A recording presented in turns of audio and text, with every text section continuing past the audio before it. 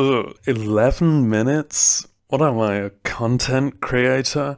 This episode is sponsored by Mixed Emoji. I've been looking for all the animal designs I've not yet covered, and I just noticed I covered the ox emoji twice, which might be a bit less embarrassing if they weren't adjacent episodes, and I even came out with a different conclusion from the same material. The episodes were two sides of a hiatus, so they were 19 months apart, but that's no excuse. The show is about covering each emoji once, and I'm coming up to the last few animal designs, so I thought I'd get all the rest of them done in one generically titled episode. Let's look at some animals. First, the ox. Wait.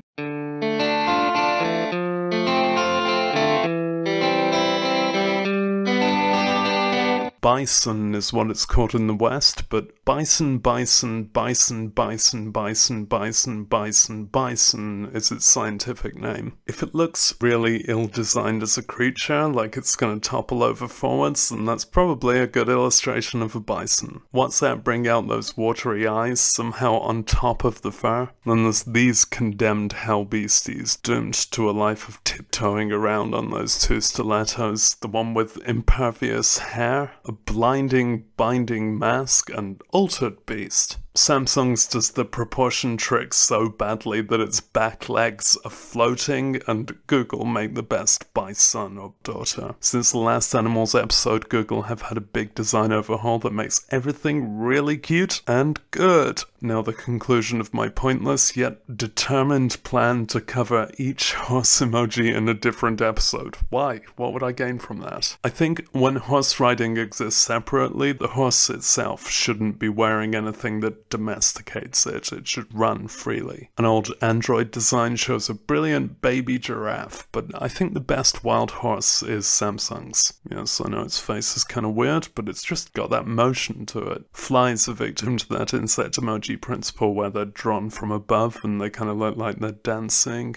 WhatsApp have the nicest portrayal. For this one to look like it's dancing, though, that's kinda appropriate for La Cucaracha. But the square emoji frame means that these bits often get folded down into a kind of droopy moustache, which is possibly even offensive. Let's avoid that and choose joypics, and then I'll say the word Kafka, cause that's like a reference to something you've read the Wikipedia page of, and you like those. These guys bloody suck. But I guess if there's a mosque emoji, then that should be the baby form too. You can't just shrug away your culpability. I pick Facebook. Then the Beetleborgs logo, and that's an order of animals we'll never really get proper coverage of. Another 20 species of beetle were discovered whilst I said that sentence. We've had the ladybird emoji for ages, so let's see if we can cover other beetles with this one. I think we just about can with this WhatsApp design. Anything that reclaims sloths from those old creepy memes is worth it. These are all pretty lovely, except Twitter's, which knows about your other deadly sins, and OpenMoji's incompetence to even hold on to a stick. Choose Apple. Lobsters are very much like humans, except with better clinical psychologists. This is another of those poor animals that's more recognized dead than alive. The bright red coloring is usually post-mortem. Facebook's is doing that hands together meek expression we keep constructing out of several separate emoji. I like when the antennae actually stick forward, which doesn't leave many choices and actually makes Twitter's the best. This emoji got a bit of stardom with the transgender community when they were upset that they weren't represented in emoji when lobsters were. But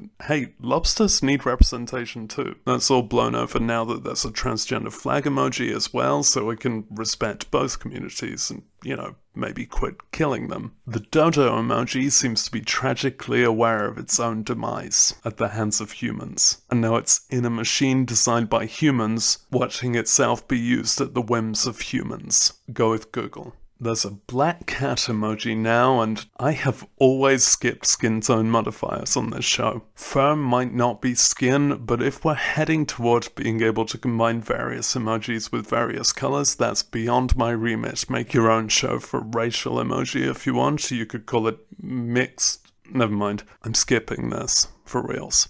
The polar bear is also phrased as a species combined with a modifier, and this feels really arbitrary. I understand skin tones and genders being modifiers, and the service dog being a dog plus a construction jacket, But snow isn't even part of what a polar bear is, just its environment. Snow bear is what Coco the gorilla would have called a polar bear. Maybe the snowflake represents the polar bear's sensitive political stances, like they're so precious about climate change, they think all their polar bears are dying. These snowflake polar bears think they're so unique, all 47 of them. Apple bleached their teddy. Google's is really confused and a little disillusioned. Twitter's is a dog.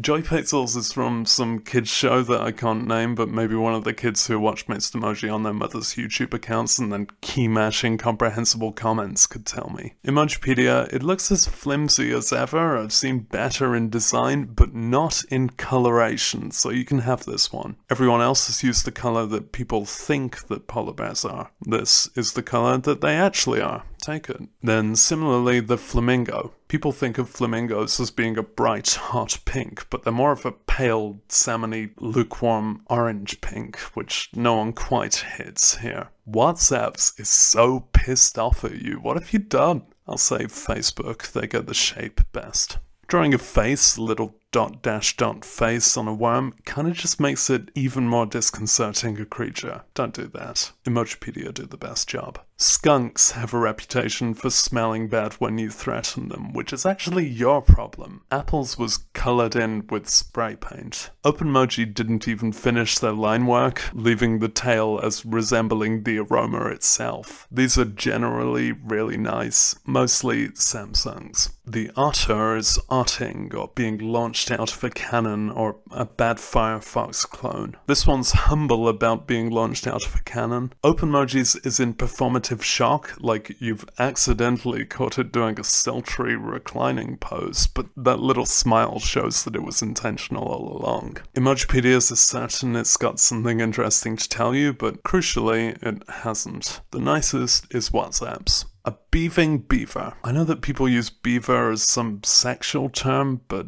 I don't get it. Leave them alone. Let them go on with their lives, splooshing around in dikes. This one has an invisible motorbike, and this one's like, look at this photograph! Considering that there's still no squirrel emoji, but there is a chipmunk, some of these look too much like squirrels and chipmunks. WhatsApp's neck is bad in a way that isn't funny, and Google's design is best. By the way, Facebook have already made their designs for these new ones, and they've not yet reached Emojipedia, but none of them are that good. The Bactrian camel hails from Bactria and carries stuff on its back. Apple's has serious Skrillex hair. It's not a very convincing creature in general, but we can't blame that on emoji designers. I don't know what this old Emoji 1 design is going to do with all that junk and its two humps. Check it out. There's also a dromedary camel, which hails from Dromedar and carries stuff in its dome. There could be some dreadful miscommunication if you use the wrong one. In both cases, the Facebook design's best. The lizard emoji mainly exists to point out that I did my reptiles episode too soon. They have quite a range of different toe counts, and this might be OpenMoji's weakest effort yet. I think let's go for Samsung. I've evaded recording the butterfly for ages, maybe because everyone did boringly good at it, most specifically Google. At least Microsoft, who kinda drew a space corridor. Here's a spider, spiding. They often neglect to have 8 eyes, but some of them at least made a half effort at that. Google's looks like you've emailed it to someone and then they sent it back with half a leg missing. Apparently it doesn't matter where the limbs come out as long as you draw 8. These flattened ones just look like a spider symbol rather than a symbol spider. And I think we can respect spiders enough to let them face the camera, and Facebook did best. This emoji has been in since the start, and I've been very slow in getting around to it. It's possible that the early AU design is animated.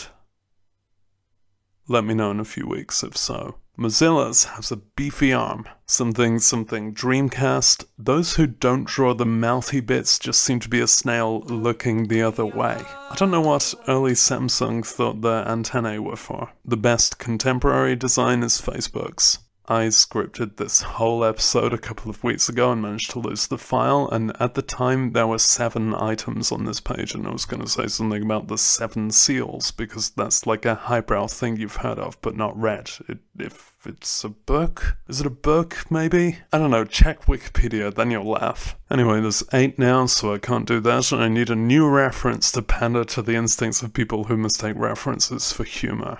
Seals. I could do a bit from a seal song, because we have really compatible vocal ranges. Or I could just call this one a Nazi, this one a happy ghost with a neckbeard, and then say it's WhatsApp seal that gets my approval. The orangutan is a later Jim Henson creature who never knows what to do with their hands when someone's taken a photo. Same. Or it's the grown-up version of Kenny. Or one with an absolutely massive forearm that obscures whatever body it doesn't have back there, or a face that takes up its entire torso. None of these are great, but I'll choose WhatsApp. The mammoth was only recently unearthed, but these first 3 are really good. Notice how Samsung, who usually copy off Apple's homework, are now looking to Google, which makes sense, because Android.